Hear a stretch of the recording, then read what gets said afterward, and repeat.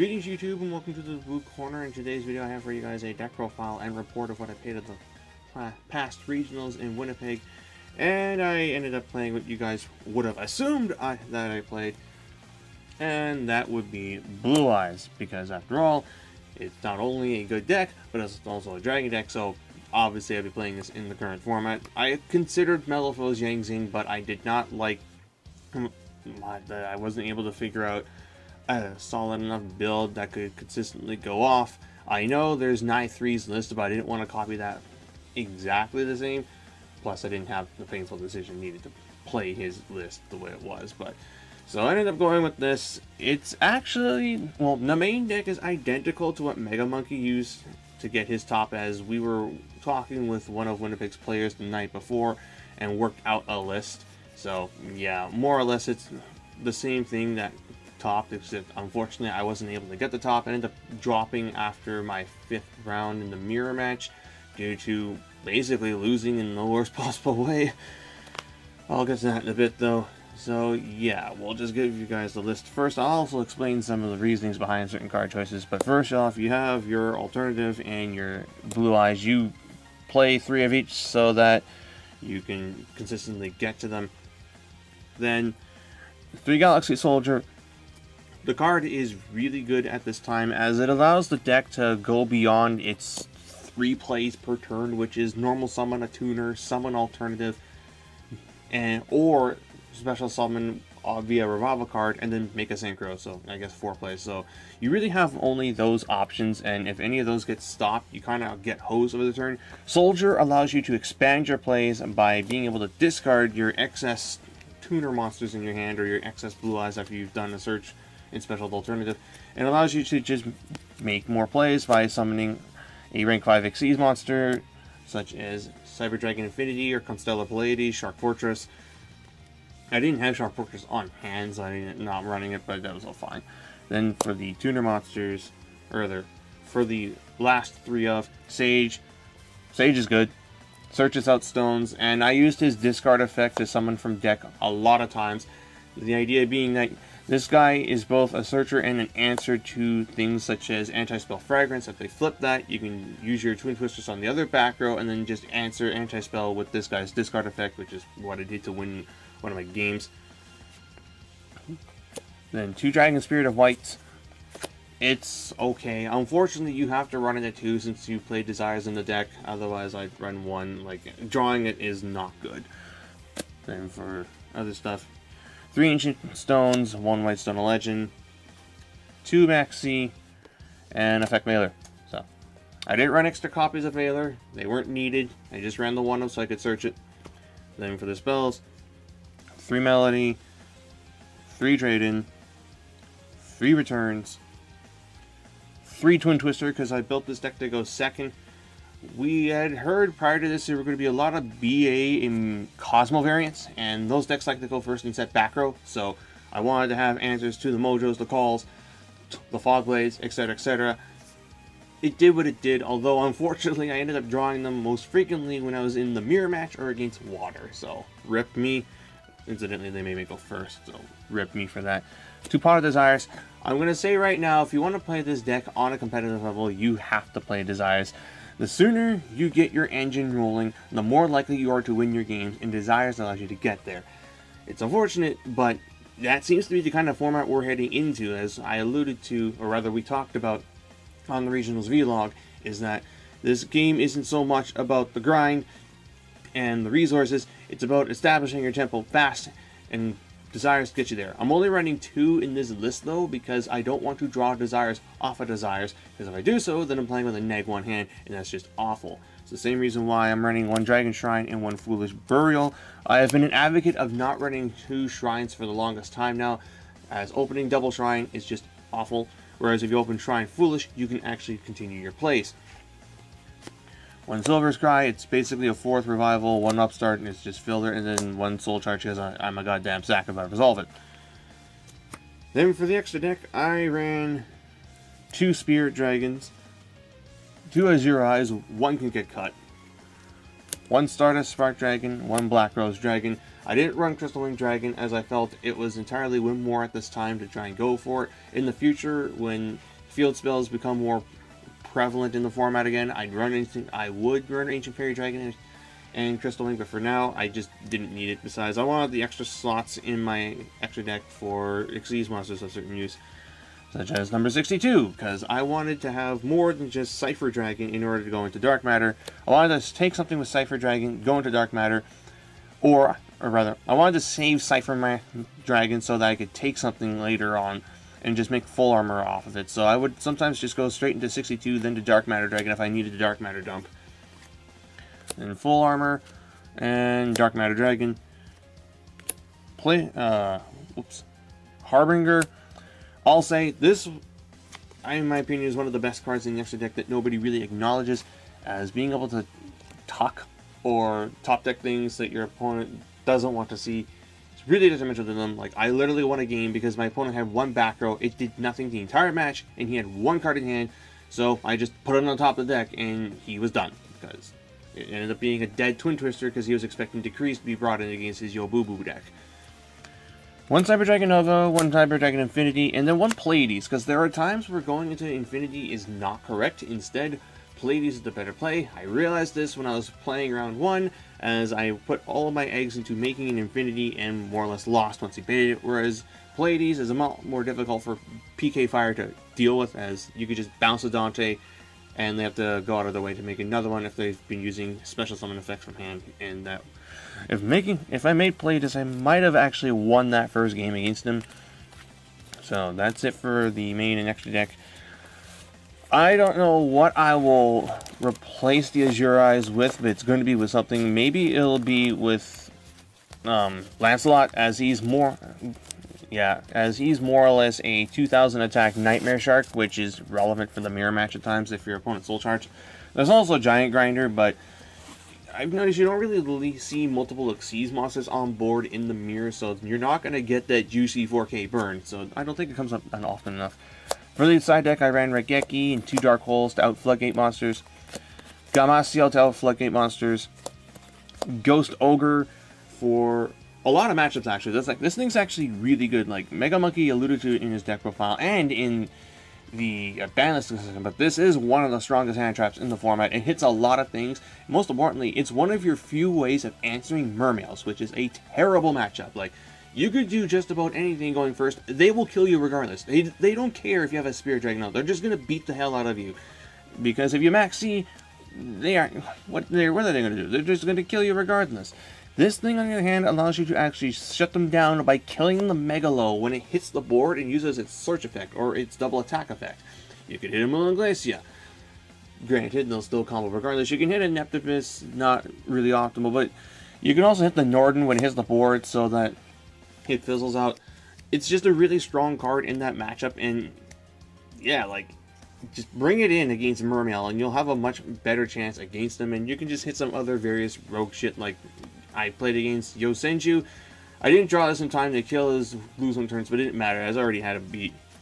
I've developed a reputation of being called the Yosenju Slayer because I play against that deck all the freaking time, and I still managed to eke out a win somehow. Valor and Crow for my other hand traps. Crow was also what helped me win my Mermail matchup, as I literally drew Valor, Maxi, and Ghost Ogre against him, and I Maxied his Diva.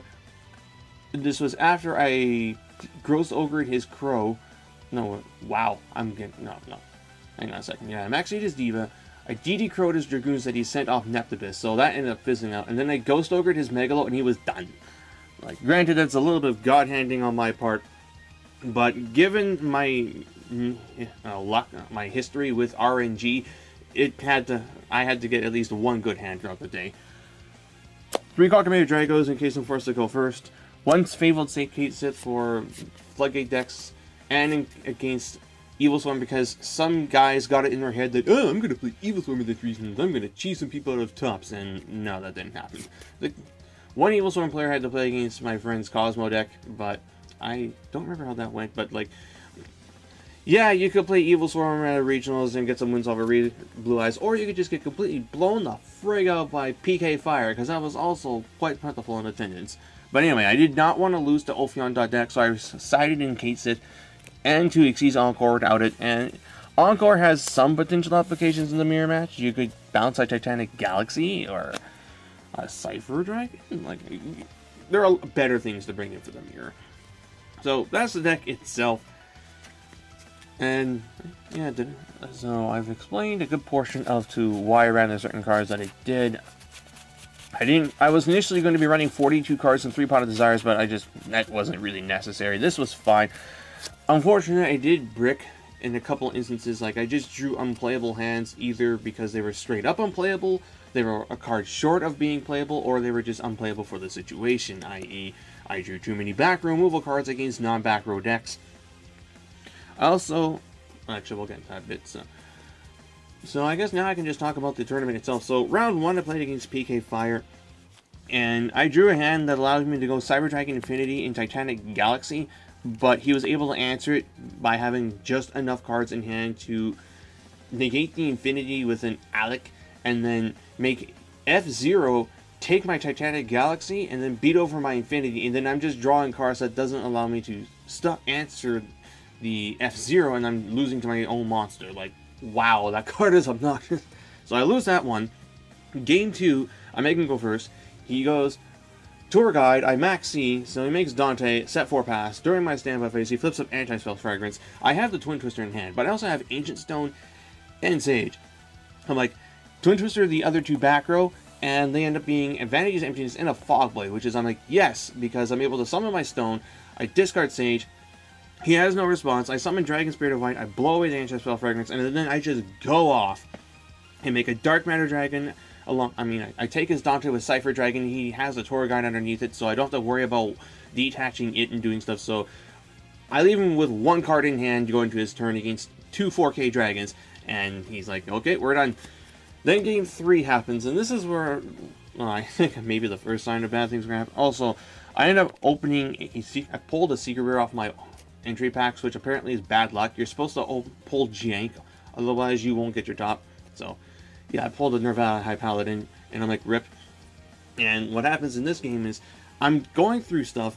He goes first, he has an okay hand, mine's not particularly great either. I have a Shrine play, but as I'm looking through my deck for my Whitestone of Legend, I realize it's not in there.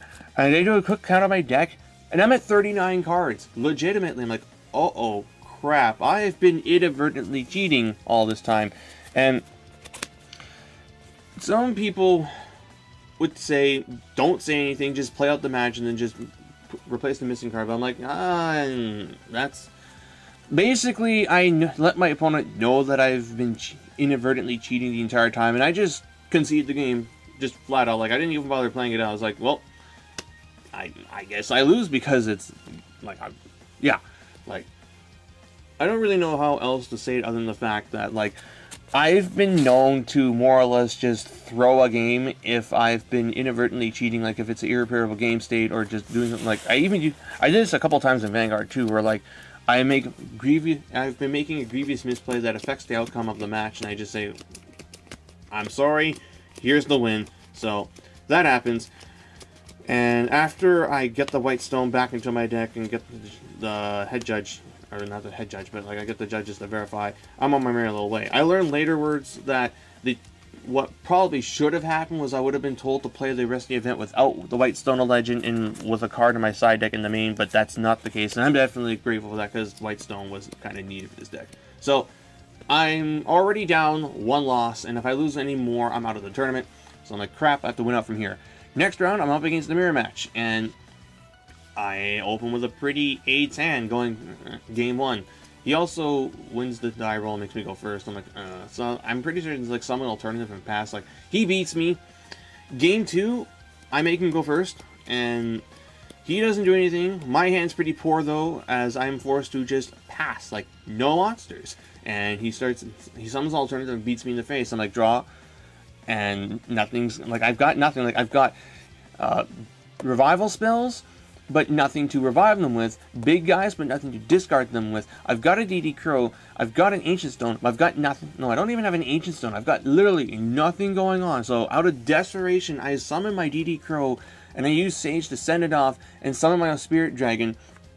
He tries to warning it, to which I tell him, I'm sorry, but you would have had to, that's not how warning works. He was thinking of strike. And he doesn't try and take that back, which is great, because, like, this is a regionals. Normally, if it was like a locals, I'd say, okay, yeah, I'll let you take that back and warning my sage effect, but not at the regionals. Like, you have to know what, if you come to regionals, you have to know what your shit does. So, he lets us go through. I banish his warning with my Dragon Spirit of White. I tribute the Dragon Spirit of White to summon Blue Eyes White Dragon, which then lets me use Return of the Dragon Lords. I bring that back, and then I go into Dark Matter, and I just push him in, and I get rolling. So, that's that. I beat him. Game 3, he makes me go first, and I open with Quackmere Drago, which he did not know about at all, as he tried to summon, first off, he tried to summon Alternative White Dragon by revealing Dragon Spirit of White in his hand. I'm like, no, that is not how Alternative works. If that was the case, I would not be running OG Blue Eyes at all. I'd just be running 3 Dragon Spirits of White and 3 Alternatives, but, no, wait, no, I couldn't do that, because Melody of White Dragon wouldn't work, but in any case, so, like, he can't do anything. I beat Face for like a little bit. He eventually drops it off of the Kaiju. He was going to Wing Blast it, but he couldn't wait any longer. He tries to do stuff. I'm still alive, and I'd already accrued a fair amount of cards in hand, so regardless of what he did, I was able to break it and beat him.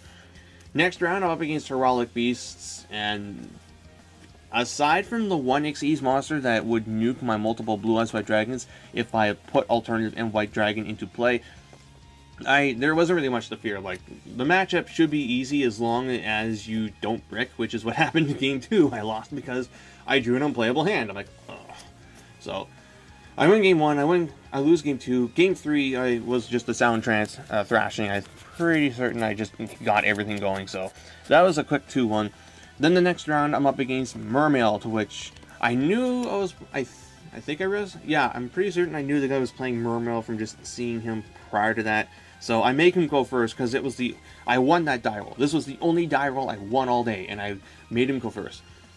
And he ends up setting a monster and passing, which I'm fine with, as I happen to draw a Deej in his hand that allows me to do stuff. I established somewhat of a board. I'm pretty certain I make Pleiades in this game, which is what helped me do stuff. He summons Pike, discards. I've contemplated if I'm going to... Well, he summons Pike and I have Valor in hand. I contemplate if I'm going to Valor or not, and he discards Marksman. I'm like, yes, I'm Valoring that because I don't want you to get a gunned. So, he ends up making a Hope Woven Spider Shark and I bounce it.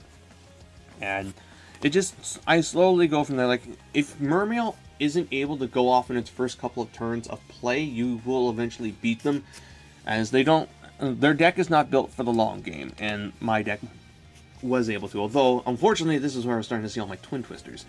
Then Game 2, he makes me go first, and as I alluded to, I kind of drew really well against him. I had Maxi, Valor, DD Crow, and Ghost Ogre, so he couldn't do jack all. And yeah, it was a 2-0, my only 2-0 of the day.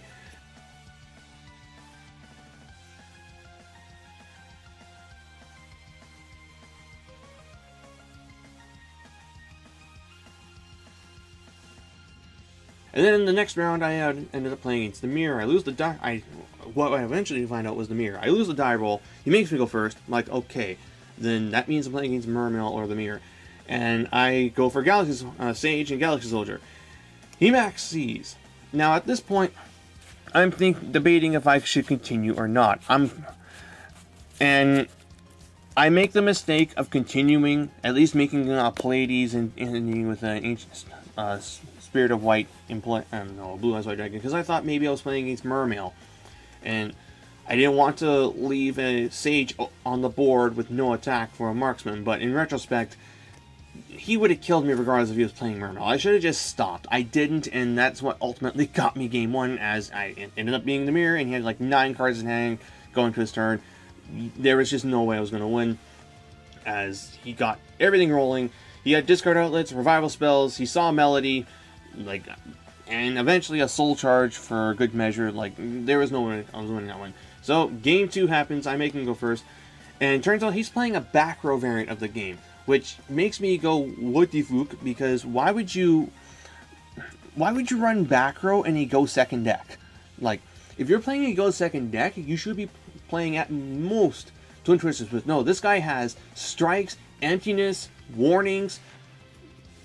So yeah, I was having to play against back row Blue Eyes, and unfortunately he saw all of his back row. Like, my hand was such that I had to, I couldn't really do anything for the first one. Like, I was like, summon alternative, get striked. Summon second alternative, get striked.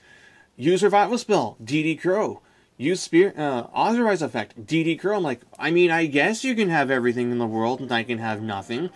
And he eventually kills me with, after I have to take a 2 alternative swing, pass, and then he summons a second alternative and kills me. I'm like, I mean, I guess, like, yeah, Yu-Gi-Oh! So, my tournament is done. I end up dropping after that. I watched the other games play out, and we all know how it went.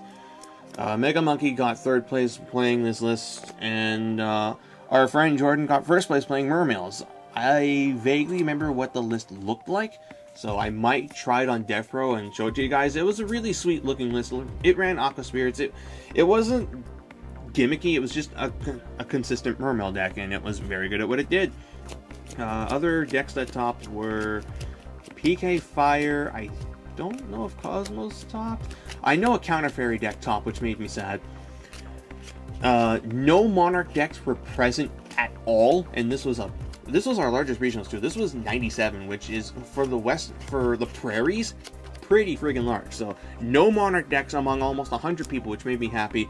Unfortunately, there were 2 Psyframe decks present, and both players I'm not particularly fond of. The one Psyframe player in particular, and this is where I'm going to go into a little bit of a tangent in that things I liked and didn't like. Things I liked about the tournament was that, of course, it was ran very well. The head judge was Cody, which Winnipeg players know is one of their best guys, if not their best player, and he's no nonsense to this kind of stuff. So it ran very well. All the judges were great. They were actually short on judges, and they were glad to have a couple guys come in later in the day and go on as judges. So shout outs to Cameron, shout outs to Nikolai, shout outs to Alex, as they were all a big help in making sure the event ran smoothly, despite in spite of the fact that it was a really large player base. So, and oh yeah, shout outs to Mark as well. Yeah, I think that's everyone who... I don't remember if Terrence actually judged later on the day. I know I saw him there. So those are all like the people I remember over there running the tournament. So also shout outs to Galaxy Games and Fusion Gaming. But yeah, that stuff I liked about that. I didn't like that the tournament ran for so long, but that's because of the one Psyframe player who was present. This cancerous tumor is the best way to describe him. This guy came to the tournament with the specific intention of going into time and drawing every single round.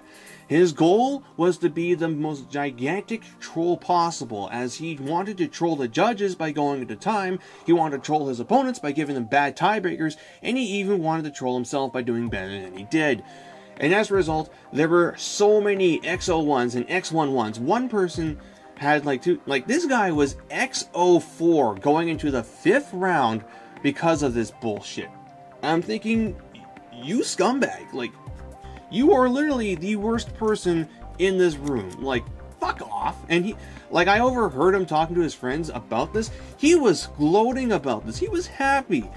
He got what he wanted. He was pleased that he was being a gigantic faggot. And thinking, what? Looking at my side, I think I might have been able to get something going. Like, I think if I was able to summon Drago and Twin Twisters, the Overload, then I might have won. But I'm still glad I didn't have to play against that bullshit. But unfortunately, one of my friends had to in the when I'm at. It was a different Cyberpunk player, but that deck is still obnoxious as fuck to play. So that little tangent aside, it was a good regionals. I got to see the sights of Winnipeg. Once again, Winnipeg has things that we don't have. They have Taco Bell. We don't have that in Saskatchewan. I also got to see Olive Garden. We don't have that in Saskatchewan. So yeah, that's overall the tournament itself and the event itself. It was a blast. I'd go again if I could. I might go again in November. Just depends on how the weather is, because I generally am not fond of road trips in the winter time. So I probably, if the weather holds up, I'll come. If the weather doesn't, I will come. It'll be post-in-off too, so my options to play will be interesting. I'm leaning towards ABCs or Dark Lords. Everyone believes that I'm probably going to play Dark Lords because that deck plays like Hopeless Dragon if it were as good. So I probably would consider, although ABC seems like the best choice. And if post-in-off comes out, then I might consider Froggy Stoma, just to be that one guy, because fuck it. But anyway, that's all for now. As for what you can expect in the future, well, now that this tournament, everything's been wrapped up, I can go back to, I guess putting on, like, I have some Vanguard content I want to do, so I'll do that. There will probably be some Yu-Gi-Oh! Dev Pro videos where I play with some of the decks I want to play with, i.e. ABCs, Dark Lords, Mermails, this in particular. And, yeah, I think that'll be it. Like, I've also got some, like, I'm also working on some games at the moment, like, Trails of Cold Steel 2 just came out, so there goes a good portion of my free time, as I beat the first one last week. It took me 100 hours to beat that thing, and I played it as often as I could. So I've got that, Phoenix Wright, Spirit of Justice, Dragon VFD 7th Quarter, I believe it's called, and Kirby's, the new Kirby game. So I've got quite a bit on my backlog plate. I also finished AM2R last week. Amazing game. So anyway, that's all for now. That's what you can be expecting in the future. So until the next time, this is Blue Star 89, jacking out.